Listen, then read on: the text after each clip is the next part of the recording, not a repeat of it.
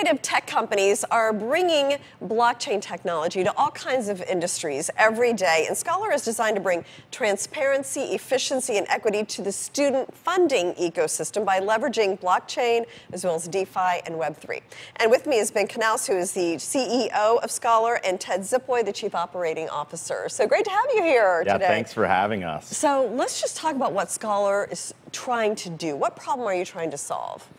Absolutely. So we realized early on in talking to donors that, they were very disenchanted with the current, donation process to academic endowments. Like Ted likes to say, it's sort of a black box at the moment. You come in, you donate your money, you get a write-off slip. You don't get to feel any tangible, feel of where that money goes, how it's interacted with students. So what we've created is a protocol built on the Akala Network where donors can come in, set up a donor-advised fund, and they can actually direct their money to what sort of segments students they want to sponsor. So say women in STEM at the University of Minnesota or black engineers. So that's basically what we've created, and we find donors love the experience a lot more, and we can make sure kids receive 99% of the money versus 50%. Okay, So. I mean, that's a huge problem to solve. And you mentioned the Akala Network. So explain why that is important to how the business works. Absolutely. Akala is super important to us just given the ecosystem and the technology. Just to touch on that ecosystem, a lot of the projects that we collaborate with and find in that world are very much so based on real world use cases. So less so some of the pie in the sky stuff, but real world tangible stuff tied to things that we interact with every day instead of some of the more experimental DeFi plays. On the other side, from a technology standpoint, their stack is really easy for us to use and integrate.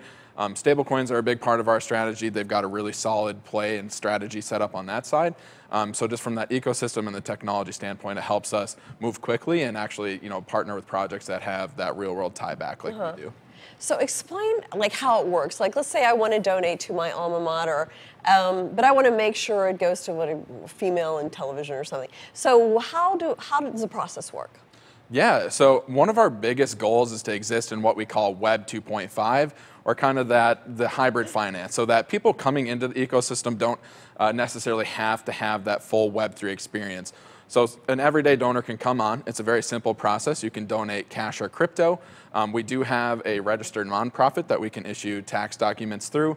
And after that, you basically choose who you'd like to give to. Like we had mentioned, that can be anywhere at a specific university. Maybe it's a social cause you're passionate about. You basically set up those parameters in a very simple way. You donate your crypto, and we give you your tax break from that point. From there, we actually do have what we call a scholarship platform. So basically, it's right now 30,000 students. Expect that number to grow. Students applying to scholarships. I like to call it the Tinder for scholarships. Instead of seeking them out one by one from both private and kind of institutional places, you can fill out your profile, apply in one click, and end that process. So at the end of the day, as a donor, it's very simple. Donate, choose who you'd like to fund, and then on the other side, we kind of pick the best of the best candidates and present them to you. And I saw you could, with one click, apply to 50 different scholarships, right? Instead of filling out each one and all the specifics. Yeah, it saves tons of time. So in the traditional world, you would come in, it's going to take you 40, 50 minutes for each scholarship. Now you can one-click apply to all of these, and you get access to all the DAF scholarships as well. So it's a huge time saver up front, and you're getting access to money that previously never existed on-chain that's open and transparent. Oh, interesting. And you use the blockchain then, so everybody knows that the money is going to where it is intended to go. That's where the blockchain technology comes in. Exactly. Okay. And that's one of the biggest problems in that academic endowment space right now is that you make a donation, you basically they say, we'll see you next year. Yeah. You just trust that it's going to go to something positive. Absolutely. The value of blockchain, you can see that end to end and basically track it right into the student's account is what we want to bring. So. And a lot of that money that actually sits in academic endowments ends up in bonuses, facilities. Hire another vice president of this or that, or Absolutely. So that's intuition continues to go higher. So there's a lot of questions about the money, and is it worth it, and where's it going, and Absolutely, and we make sure, obviously, because it's on-chain, that money goes to the student's financial aid office. So it's not like the student's just getting money to their MetaMask wallet, it's actually going direct to their financial aid office. So that's another thing blockchain is, poised for. Yeah, no, I mean, the applications are really great. And speaking of that, could you ever use this for other charities as well? It's definitely something we've explored, and we actually get that question quite a bit. And what we had thought is, given the history of our platform, born from our Web 2.0 platform, that kind of application, the dating app for scholarships, we kind of had that leg up to focusing on academia. But that being said, our technology is definitely portable and scalable to other academic, not only just academic endowments, but endowments of all kinds, and nonprofits that we're looking to engage with. But since we had that leg up, that start, this was the best place for us. Yeah, and for us, it was to try to not boil the ocean right away, right? Like the academic endowments right now in the U.S., it's I think it's $697 billion. So attacking that and having success, and then obviously we're gonna branch out into other roadmap items, and that's definitely one of them. That makes a lot of sense. I mean, master one, and then you can use it from there. So what would be some other use cases potentially? Something we're really excited about is still within that academia sphere, but think away from traditional four-year universities. Some demographics that are very underserved are those two-year or technical schools that a lot of them don't have endowments, don't have actively managed funds.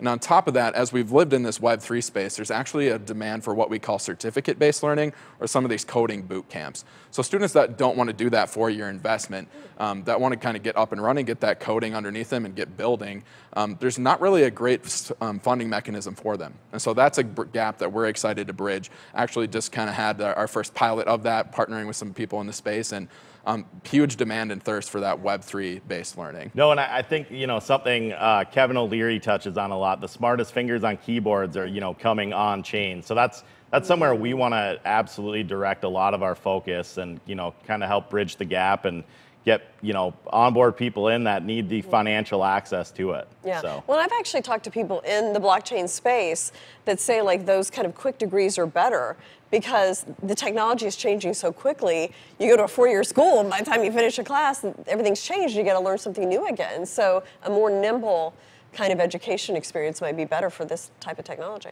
Actually. Yeah. And the biggest thing for us was, Web3 money going into Web3, and kind of seeing that. It's also for, companies looking to hire the best talent. It's actually a really great way to, one, invest in them and then have that pipeline down the road as they sponsor these students. So finally, just to kind of both of you weigh in on where do you see ed tech, future of education, because you're kind of on the floor.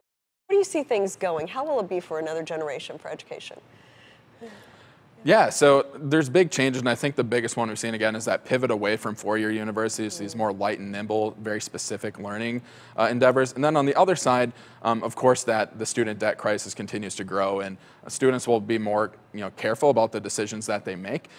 So while we definitely will cater the traditional education, that's still a huge sector, I think we're going to see more and more talent shifting towards the certificate or boot camp-based learning, not only just in web, but other applications as well. My background's in STEM and engineering, and I think there's a lot of extra weight with these traditional degrees, so I think there's going to be a demand for, call it the bare bones kit, and do a lot more on-the-job learning. Yeah, interesting. Ben? And I see, sort of a cleansing. Ed tech was kind of a buzzword the last few years, and you saw lots of startups spring up that had, high promises and, necessarily didn't deliver on a lot of the promises. So you're going to see a lot of the, youth centricity rise to the top, and I think blockchain can be the conduit for that. Very interesting. Thank you so much, and best of luck. Thank you. Thank you.